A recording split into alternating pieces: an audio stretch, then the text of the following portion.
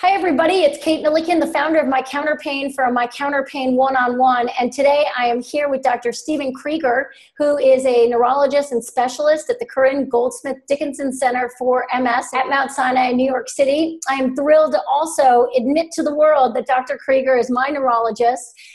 He was with me when I was diagnosed. He's been with me for over a decade. And I was especially thrilled to take on this subject that we're going to talk about today with him because I lived the experience with him, and that is new diagnoses and the fear of the unknown. So Dr. Krieger, I'm just going to jump right in.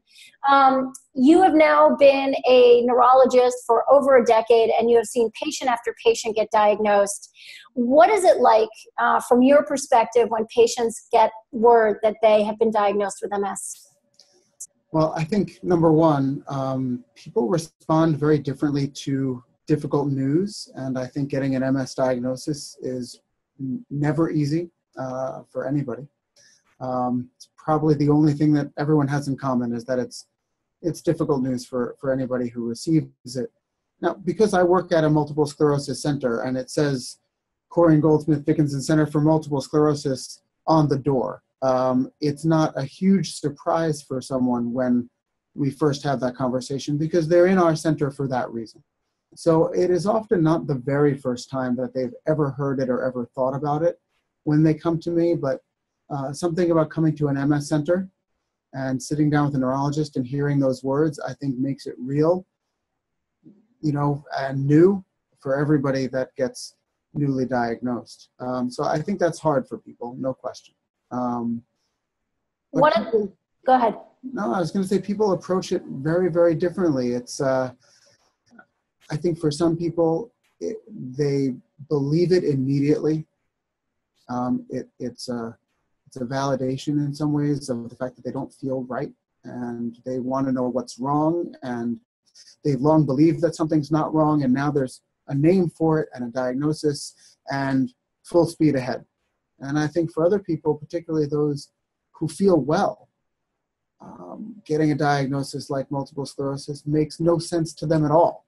And they reject it out of hand because how could it be that they have this diagnosis? And so I think it really ranges from immediate acceptance to complete rejection and everything in between. I feel like in the world of MS too that, more and more I think MS has become more common, but certainly I think there's a feeling of not really understanding what it is in the first place. So kind of getting a grasp on that. And one thing I would say, certainly probably its shining characteristic is that MS is individual for everybody. How do you try to convey that to patients and caregivers? Well, you pose this as the fear of the unknown, and I think the unknown and the variability go hand in hand here. I think the unknown and the unpredictability go hand in hand.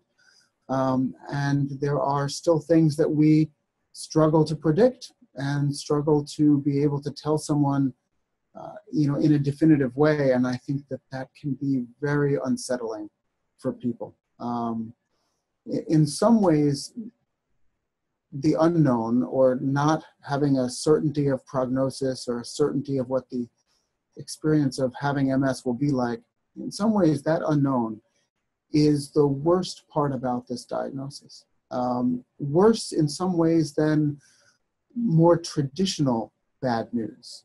More traditional news of you've got a bad diagnosis and something bad is going to happen. This is different.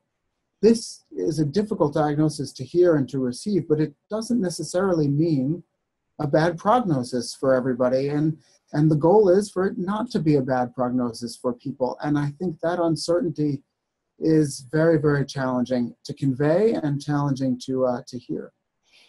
I think about the fact that for people that come in with a diagnosis, they often present with symptoms. And in some way, when you're in the moment experiencing the symptoms, you can really get a grasp of them. I have to believe there are a lot of people that come through the door. I certainly was one of trying to quantify it, trying to put it in some sort of framework. Is there anything you can talk about in that regard? Well, some people will say, and I don't know if there's really data to back this up, but some people will say that even an unremittingly terrible diagnosis like ALS, Lou Gehrig's disease, which basically only goes one way. That people are less depressed with that diagnosis than with MS. Wow. Now, I don't know if there's 100% data to support that conjecture, but that really speaks to the fact that the uncertainty of the disease can be as overwhelming as the certainty of something bad. And I think that's psychologically very important. And I try to remember that if I'm going to tell someone, this is a very variable condition, you have a good chance to do well, they might still walk away from it more depressed and more upset by that uncertainty than if I'd said there's no chance of doing well. Yeah. Which, as a clinician, I have to remember that. I have to stay aware of that, because I might think I'm giving someone good news by saying, right, prognosis is uncertain and we can do things, but it needs to be put to the positive. To your question about quantifying it, it's hard. And part of that is we like to quantify things. Part of it too is that, we've all grown up watching medical TV in one way or another, be it ER or whatever. And, the way doctors are always portrayed is giving people numbers. You've got a 5% chance of this, or 10 days this will happen, or you've got 3 months to live. The fact is, we never say things like that, really. Right. Because it's almost impossible to be right. In anything, right? I mean, you never have a certain knowledge that everybody's going to act one way. Right. And so I think people are sort of bred to expect the doctor puts on the white coat and says things in a very definitive, quantified way, and yet I try not to do that because I'm likely to be wrong. And even in MS in particular, when we talk about the rationale for treatment and our disease-modifying therapies, what they're doing is reducing the risk of things. And we know that based on clinical trials and data, thousands of people followed for dozens of years. But it's hard to just give that to one person and say, your risk is reduced by X%. Right. I can't do that for the individual person, but I do want her to understand what that data means, where it comes from, and how we can use that to make good decisions and give someone their best possible chance of doing well. Talk about, for you, as you go through this incredibly poignant conversation with the patient and the caregiver, how much you are working with a philosophy of listening to people react with, let's say, fear, sadness, and a half empty perspective versus you personally thinking half full. How do you work with that? And me personally, I try to be as half full as possible with my patients, but I'm on a personal level. I mean, I'm not always a half full kind of person. I think anybody who's universally, blindly optimistic, I think, lacks a certain nuance. So I try to come at it, sensitive to pessimism and bring some optimism to that. I think because it's real and it's serious. It is. And if you're facing uncertainty, I think it brings out someone's underlying personality structure. I think people come into the room having lived an adult life or a young adult life. They are who they are. And I think facing something challenging just brings out someone's underlying personality. Someone who approaches everything with, I'm going to hit this as hard as I can and be relentlessly positive and broadcast it to the world. That's a certain person. Yeah. That's who you were walking into the room, a decade ago. Not everybody is like that. Not everybody can be like that. And so, I try to take things that I've learned from people like you, and how can we take that and try and apply a little bit of that thinking to someone for whom that kind of relentless optimism doesn't come as naturally. How can you do that and make that a good fit for someone? So I try to talk about uncertainty and the range of possible outcomes as a positive. Do you here's feel? What we don't know, here's what we can do. Do you feel that, so far in terms of my MS, I've been doing so well and not had a significant relapse for a number of years. Talk to me about the spirit you find for people who are much more progressed in terms of positive attitude, and how you see that making an impact in their lives, even if they are debilitated. I think that people imagine that they will feel worse about things that could occur than they actually will. this is sort of it's a deep concept in a sense. It's something that in the sort of behavioral literature and in the philosophy literature is called affective forecasting. Okay. How we think we're going to feel if certain things happen. So someone might say to me, newly diagnosed, that if she's ever in a wheelchair, her life is over. That's it. And I can never respond, no, you won't feel that way. One can never say that, one can never know that about someone else, but I'll tell you, I take care of a lot of people who have real significant physical disability. They use walkers, they use wheelchairs, they use scooters, and their lives are not over. They don't think of their lives as being over. They have adapted, they have adjusted, they've persevered. Obviously, things have not gone the way I want it to as their neurologist necessarily, or I may have taken over their care 20 or 30 years into this disease, but I have a lot of people who use scooters and crutches and walkers who live incredibly full and dynamic lives, who are contributing, who are working or retired or traveling, whatever they're doing. And I'm sure that they felt the same way 40 years earlier. If they ever needed a wheelchair, it would all be over, and that turned out not to be the case. And so I try to respect that, I try to foster that, and allow people to adapt to their physical abilities, adapt to their capabilities, and make the most of it, and yet not be sort of full of platitudes, along the way. I think you have to be honest and genuine with someone. I love that. And I feel, if we're going to kind of get philosophical, I feel that when you start the MS journey and you get the diagnosis, all you see is a linear progression to doom, right? And I have felt through my own experience that as you start living and accepting and managing and getting perspective, all of a sudden, in some ways, the journey kind of starts getting vertical. Can you comment on that? I think that people imagine their lives as sort of a linear path in everything, we're in our careers or in our relationships, or, we're going to hit certain milestones at certain points in time. I think the truth is that for all of us, disease or no disease, MS or not, I think that life takes more turns than we anticipate. And when we look back, our life has taken more turns than we might even realize to get us to where we are. Right. And I think that part of adapting to the unknown or the uncertainties of an MS diagnosis is an intrinsic ability to be flexible, be responsive, be able to adapt and respond when things get thrown in the way that you didn't anticipate. And what I try to do as the doctor, since my piece of it in some ways is small, but what I try to do as the doctor is frame it as there's uncertainty, but we know what we're going to do if certain things happen. If a relapse happens, we know how we'll treat it. If an MRI scan changes, we know what other options we have for treatment. If symptoms emerge, fatigue, pain, whatever they may be, there are things that we can do about those things. So that when the unexpected occurs, there's a plan in place, or at least the sensibility that there will be a plan in place. I think that's how I try to counteract the uncertainty with the response team, myself and the people here at our center, my patient and their family and their friends and their support team, so that it's not one person facing uncertainty alone, but a team of people and a response plan in place, whatever may occur. I almost feel like that's kind of like putting a foothold into something that's abstract, that you have like a concrete thing to kind of base your thoughts around.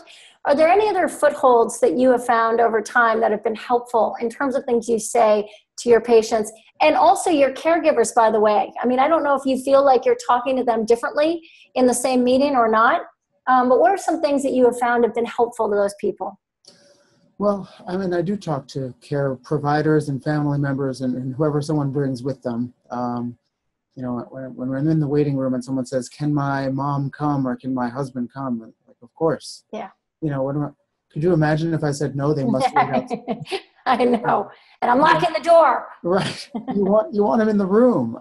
You want them in the room. You want them in the discussion. And I think they are an important foothold physically, and then also to help to reinforce the kinds of things that I'm trying to allow someone to understand. Because again, I get a few minutes with someone to say these things, and I think they bear repeating, and people need to hear them over and over again. So yeah, I think there's people as footholds. I think there are milestones that I try to look to for someone. Their first 1 year scan, I want it to be stable. If it's not stable, I want them to know what the plan's going to be to respond to that. I want someone to be well without new symptoms for 5 years. That's a big milestone for someone to say, look, I've been doing this for 5 years, and here's how I'm doing, here's how well I'm doing, or here's what the challenges have been. I want people to look at the milestones in our field. How about that? It's footholds not just in someone's life, but in the field of MS and MS research and treatment. I've come to saying to people now, someone's newly diagnosed with MS, and she says, what am I going to be able to do in 10 years? Am I going to be impaired in 10 years in some way? I'll talk about that, but then I'll also say, look, it's not just what you can do in 10 years. What are we going to be able to do in 10 years? That's awesome. That we can't do now. And I try to make sure that people understand that it's not just the condition that might be dynamic. It's our field that's dynamic, and we change along with it. I would say as we finish up here, when you and I were together and I was first diagnosed, you were a fellow. And as a result of you being a fellow, I had the opportunity to book a 45-minute appointment, even though I had been diagnosed, even though I was on a therapy, just to talk about the fear of the unknown. And for me, what I remember is recognizing that the unknown is so abstract, and really getting to talk very concretely about the abstract. And what I was left with was a feeling of perspective about it that I feel like set the course of my healing. So I would love for you just to close with talking about the importance of perspective in this moment as people kind of progress with their MS journey, and your best advice for someone watching this today. Well, I think this whole conversation today has been about this perspective too, and the idea of spending a lot of time talking about these things with people is something that's important to me as a doctor. It has not been important to the way healthcare has moved in the last 10 years, so it's harder and harder for us to have that protected time, in a sense, to talk through these things. Right. But I still try to preserve it as much as we can. I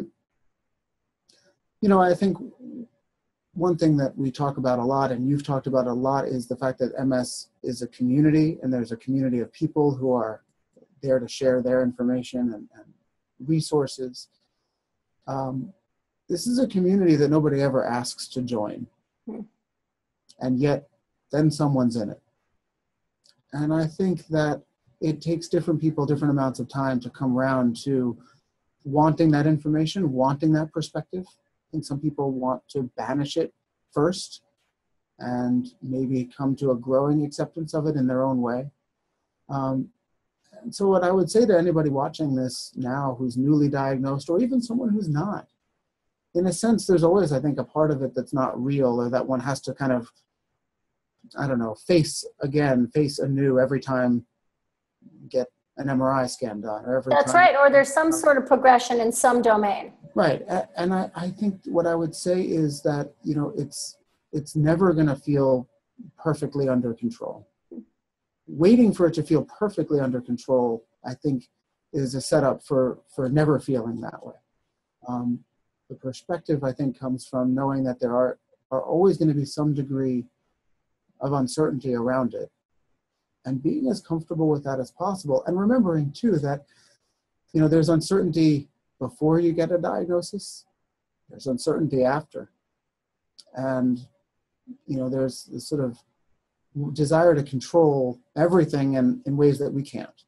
But I think if we remember how much agency we do have as clinicians to make this better, and then how much agency our patients, people with MS, have to take good care of themselves, to be proactive. Personal power, positive health-related activities and behaviors. This is not a linear path to doom, as you said. It's not a linear path, and it's not a path to doom. And I think that's the perspective that I want people to have, is that it's a variable path, and hopefully it's a path to as much success and well-being as we can achieve now and as we'll be able to achieve in the years to come.